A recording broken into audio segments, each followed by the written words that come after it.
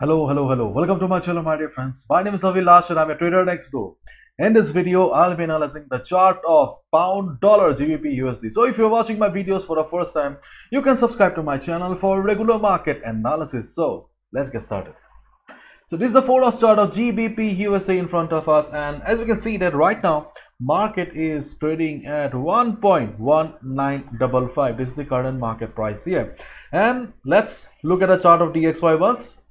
And as we all know, DXY is flying. DXY is unstoppable. It made a high of 107.2527 yesterday. If you have watched my previous video, then you know it very well that right now we do not have any immediate resistance on DXY. Both fundamentally and technically, DXY is extremely bullish right now. So as a result, there is pressure going on the pairs like Euro USD, GBP USD and Gold USD.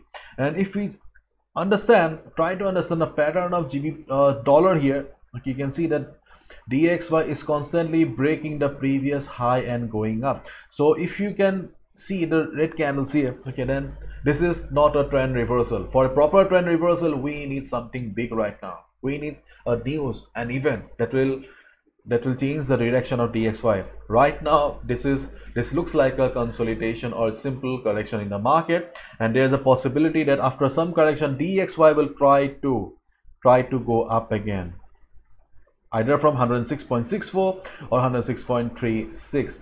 There's a high chance of DXY flying again.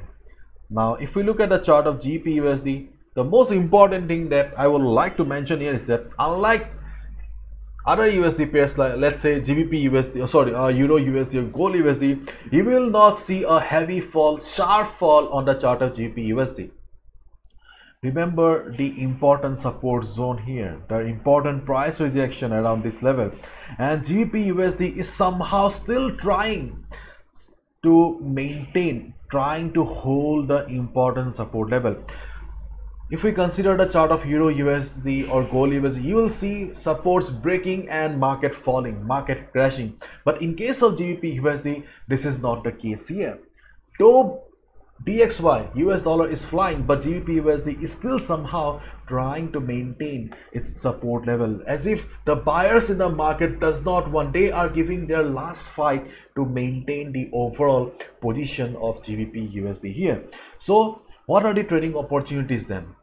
So first of all, my dear friend, if you are looking for a good selling opportunity in the market, then I think that instead of GBP USD, you can focus on Euro USD, because if DXY starts flying again, if you are looking for a heavy drop in the market, then Euro USD can be a better option for a short sale. Okay. Yes, you can also look for selling portion GBP USD. The first selling opportunity may come around below this level, the low made by the market. This is the low made by the market, 1.1878.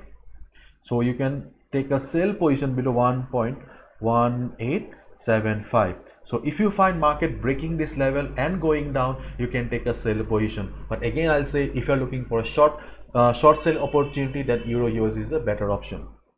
But still, in case if you see that market is breaking the level with a big fat red candle, means that selling is there in the market and you can take a sell position. And in case the ongoing recovery continues in the market, then there is a possibility that market will hit the level of 1.2000 level. If market hits the 1.2000 level, there may be a reversal here as well. So if market reverses, if you find market forming shooting star kind of a pattern, or if market shows price rejection from above around 1.2000 level, you can take a sell position as well. Because if we consider the overall trend of GBP USD here, then there is no doubt that market is under the heavy dominance of sellers right now. Sellers are dominating this market, and as we all know, trend is the most important thing. Trend is our friend. So therefore, try to look for selling opportunities only. So first of all, if market reverses from 1.2000, and in case market breaks this level, you can also take a sell position. But again, I'll say that somehow buyers in the market are still trying their best to maintain the overall position. I think that there may be some recovery after a few days. So let's see. Let's see where the market goes. See, GBPUSD recovery hopes appear dim after breaking June low. Okay, so overall market sentiment is not at all positive, but yes, I think that there is still a hope for the market because buyers in the market are still trying their best if we try to judge the body language of the market here.